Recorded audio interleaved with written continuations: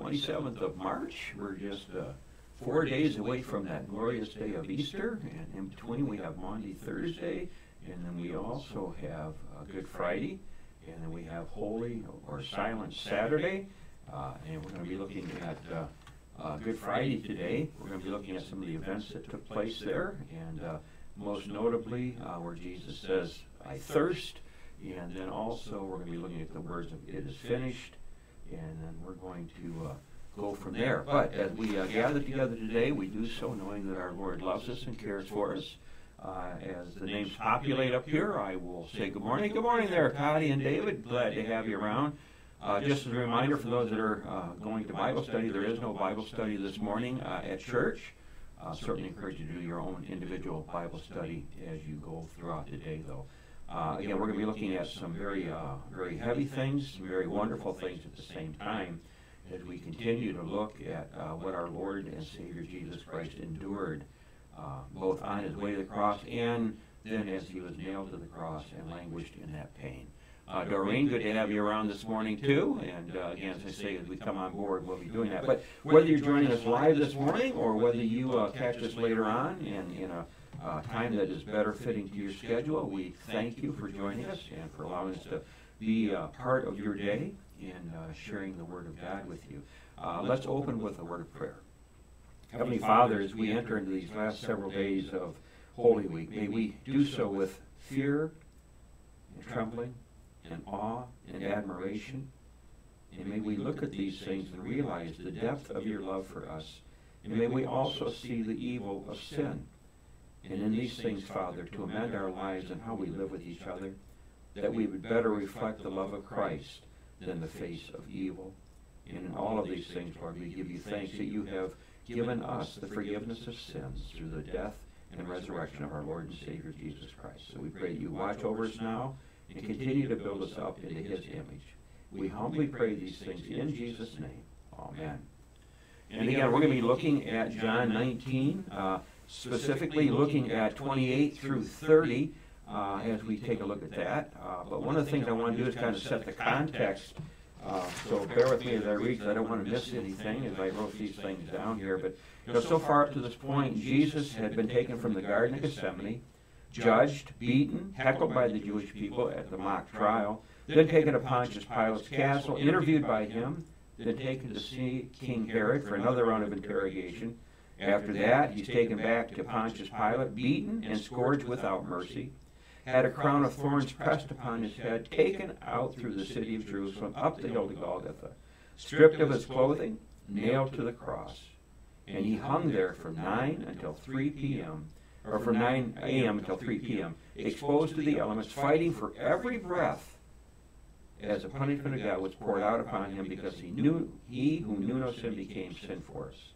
It is after all of this that Jesus gives out that mournful cry of "I thirst." And the question is, why did it take so long for him to do that? And of course, it's a very powerful thing when we consider, because I'm sure that long before then, as the scriptures say in Psalm 22:15b, it says, "And my tongue sticks to my jaws," and in Psalm 69:3, "I am weary with my crying out, my throat is parched." And again, a couple of scripture verses that paint a picture of the agony that our Lord and Savior was going to go through long before it actually took place. But we see those scriptures fulfilled in what Jesus is going through there. And in even those words of "I thirst," to fulfill that scripture. And Jesus would not do that before he knew that our sin had been paid for. It says, after this, Jesus, knowing that all was now finished, said, and again, here's the thing, right? And it's put in parentheses, to fulfill the scripture, "I thirst." If we take that to understand that until he knew that all of our sin debt had been completely paid for, that he had endured the full wrath of God as he hung upon that cross, enduring hell itself, because hell is the absence of God. And that is what Jesus experienced on that cross as the Father forsook his Son on our behalf. So that as the Father turned his back on his Son Jesus and left him there bereft of any hope or help in and of itself, so that his heart could be turned towards us. And again, that is that beautiful fulfillment of for God so loved the world that he gave his one and only Son. And so we look at that, and we have that beautiful gift that comes to us through all of this suffering that Jesus endured. But he would not allow himself to take that drink before he knew for certain that he could look at us and say, your sin debt is completely paid in full. And so we look at that because earlier on, Jesus was given a chance for a drink before they started to nail him. It says in Matthew 27:33-34, and when they came to a place called Golgotha, which means place of a skull, they offered him wine to drink, mixed with gall, but when he tasted it, he would not drink it. And by then, he was certainly thirsty, even before he was nailed to the cross. I can only imagine how thirsty he was, both in body and in soul. But he would not take that because it was mixed with something that was either going to be like a sedative or a pain reliever or some kind of a narcotic, or it could have even had some poison in it that would have sped up his death. But Jesus would not partake of that because he came there to accomplish the payment of our sins, not the escaping of pain and suffering. And again, this shows the great love that Jesus has for us. They could have been spared some of that pain, but he would not do it. He would take the full brunt of God's punishment so that our sins could be washed away in and by his blood. And that is, again, something that we really need to really focus on and to consider. We start to wonder about whether God loves us. If we're going through some hardships in our life, we go through pain and suffering, we go through great loss. We see the plans of our life altered and changed. We see our family members going through all kinds of hurt and pain. And we can even ask the question, does God even know what's going on here? Or has God given up on me? Maybe I'm beyond the pale of his love. But when we look at the cross, we look at what Jesus endured, nothing could be further from the truth. There is no question about the depth of God's love for you, for me, and for every person on this planet. And I'll say it again, every person, no matter how horrible and evil they may have been or are, our God still loves them. And he wants them to have eternal life. I've said this several times before, but it bears repeating. In Ezekiel, twice God asked the rhetorical question, do I delight in the death of an unrighteous person? And the answer is no, he does not. And so you and I need to keep that in mind too, especially when we find ourselves questioning and wondering whether or not our God loves us. And the answer is he absolutely loves us beyond our wildest dream. Our circumstances in our life, as Pastor said Sunday, don't dictate whether or not God loves us. Those are not the markers that we use. We look at the cross. We look at the suffering of Jesus. We look at the great punishment that he went through. And then his crying out of, it is finished.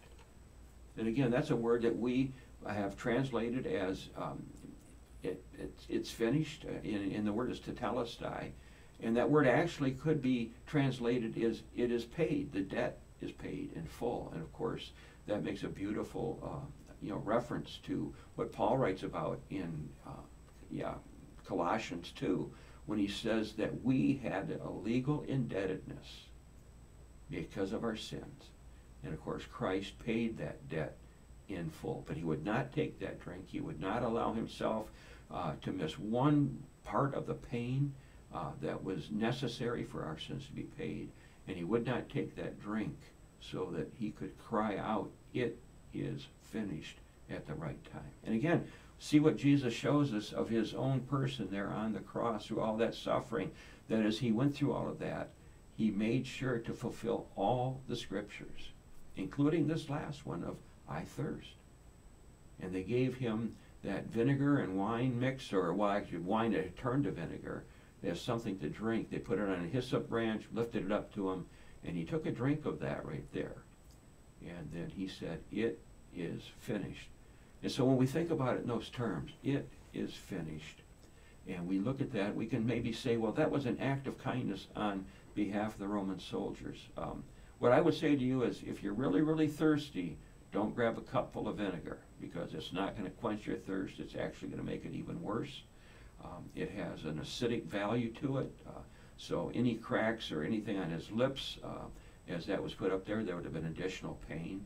And actually, it was just a way for the Romans to continue to mock him. I mean, here Jesus is nailed to the cross, helpless, hung between heaven and earth, no way to come down of his own, to keep everything going in the direction to pay our sins. And so they mock him again, even with his thirst. And that just shows the cruelty of evil. And here is the sinless Son of God taking on the sins of the world so that we could have salvation. And Satan continues his full onslaught, even to the last, mocking Jesus in those last moments by seemingly giving him a drink that would refresh him. And of course, it makes it worse. And there he says, it is finished. And so if we look at that, I want to remind you that your sins are forgiven as you live and walk by faith. And for those that don't live and walk by faith, their sins aren't forgiven. Not because they weren't paid for, but because they're not accessing the one through whom that wonderful blessing comes. And that, of course, is our Lord and Savior, Jesus Christ. You know, that is something that I want you to take with you for the rest of your life, to know that your sins are forgiven. That Jesus went through all of this pain and suffering for you, for me, and for all of God's people. And of course, he tells us that he died for the sins of the world. As I transition here, I'm going to transition over to one more screen here, and I picked this very beautiful picture right here with the waterfall and all that beautiful thing, because of course Christ, who suffered thirst on our behalf, is the one who gives us living water. And so you and I, right, we rejoice that our God loves us so much that he poured out his life, that he endured that great thirst that he endured on the cross. And another thing, as I was reading and doing some study in preparation for today, another thing as we look at thirst, when Jesus says, I thirst, he says, think of it in the context of, I thirst to do the work of God. No matter what the cost is, no matter what I must endure, I thirst to do the work of God. May you and I continue to have that same thirst too, right? To thirst to do the work and the will of God as we live in this world, as we share that wonderful gospel message with those around us, no matter what we might face, knowing that Jesus endured hell itself so that we could be forgiven.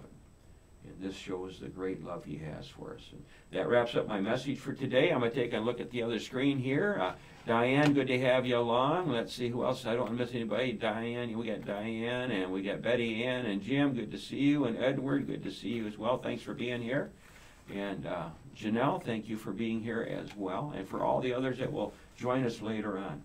I wish you a blessed Maundy Thursday and a holy and gracious Good Friday, as again we look at that dark day where it seems like evil wins, but of course we know that the victory is coming soon, right?